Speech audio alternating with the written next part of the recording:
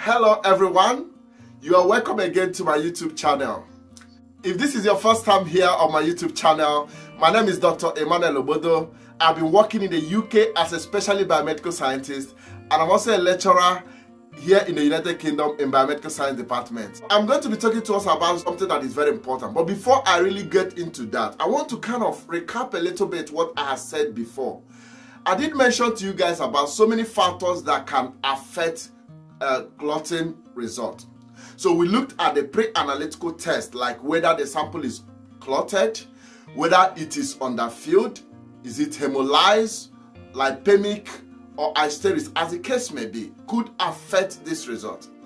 Another thing that we looked at was the fact that the patient might be on anticoagulant. Why would a doctor prescribe anticoagulant? Why would a doctor prescribe heparin or warfarin for a patient?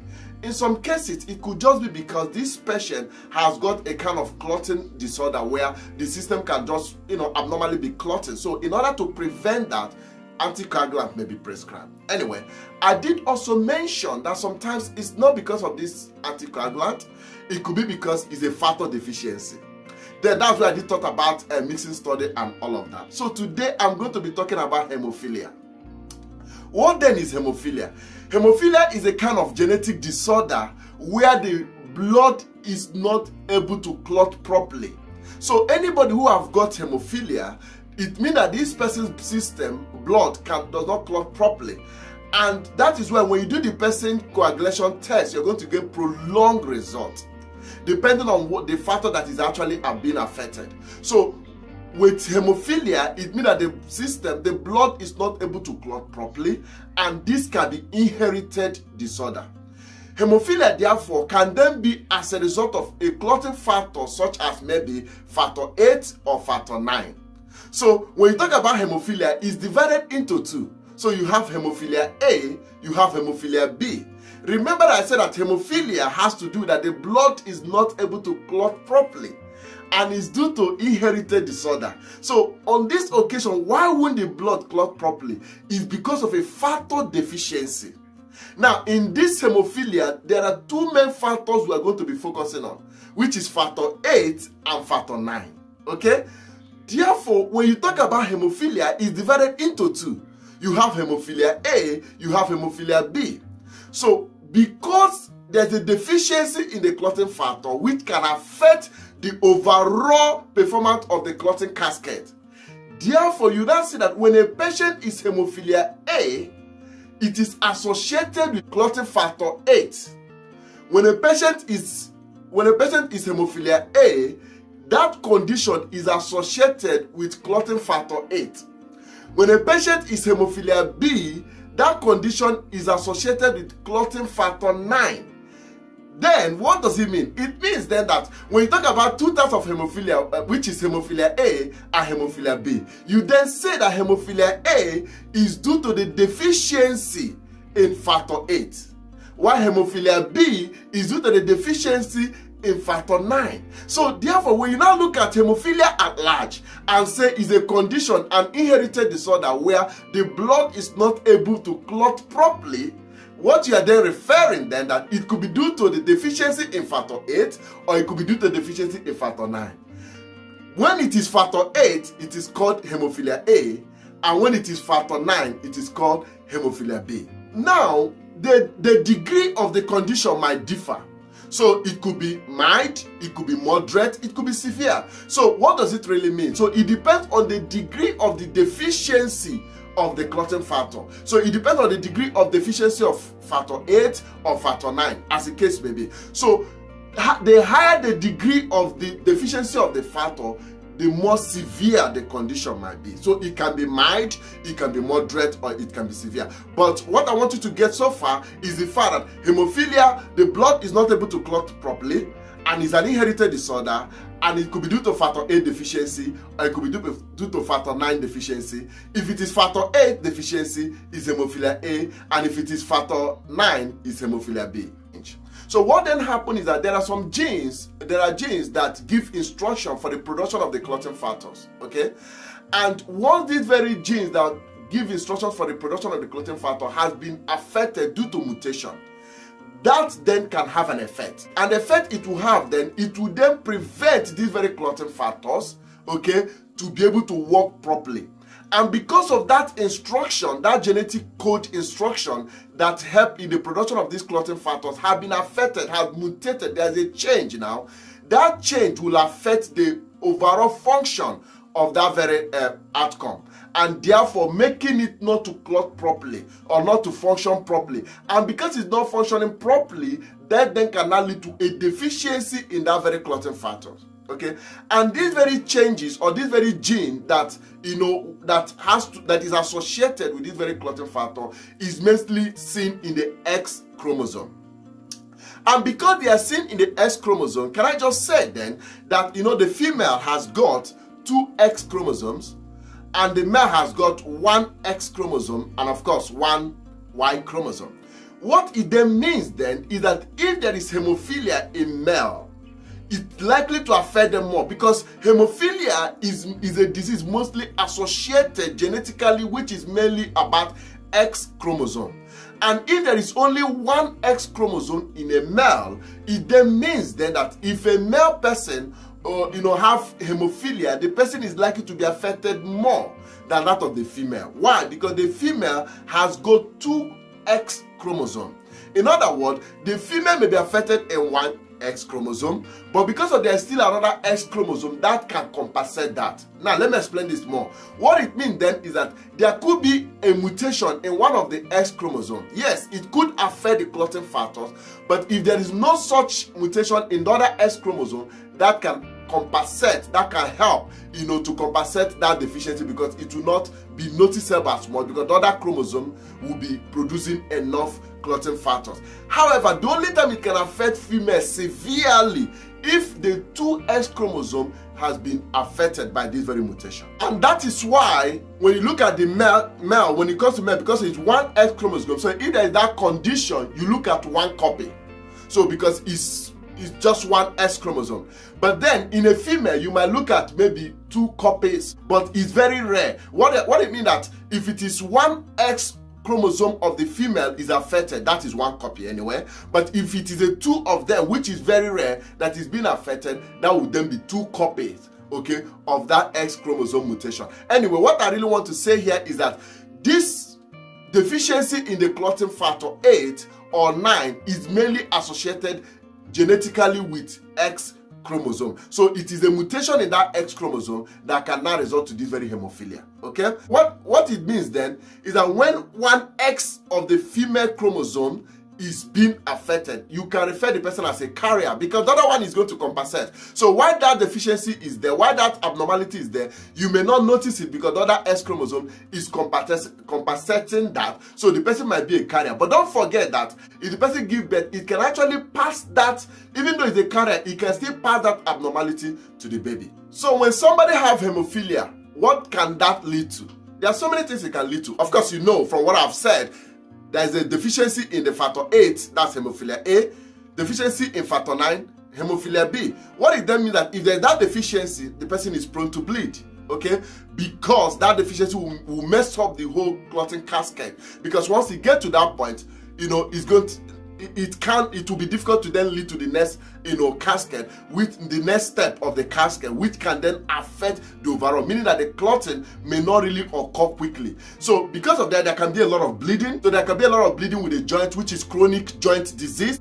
So there can be bleeding in the head, in the brain, and of course this is sometimes can even lead to what we call seizure and also paralysis. Okay, so that's why sometimes when people who are having seizure, it could be due to this associated of hemophilia. Okay, then another thing of course is that of course because of that seizure, of course where it is not being controlled, of course hemophilia then can lead to death. Hemophilia then can lead to death, because if the person is bleeding and you are not able to stop it, that will be death. Or maybe if the bleeding occurred in a vital organ such as brain, of course that as well can also lead to death. So these are the causes or the resultant effect of this very hemophilia. Hemophilia A can also be known as classic hemophilia, and hemophilia B can be what we call Christmas disease. Now, what are the signs and symptoms associated with hemophilia? The signs obviously is bleeding. okay? But I'm going to list a number of things that is a sign of and symptoms of hemophilia. Number one, okay, bleeding into joint.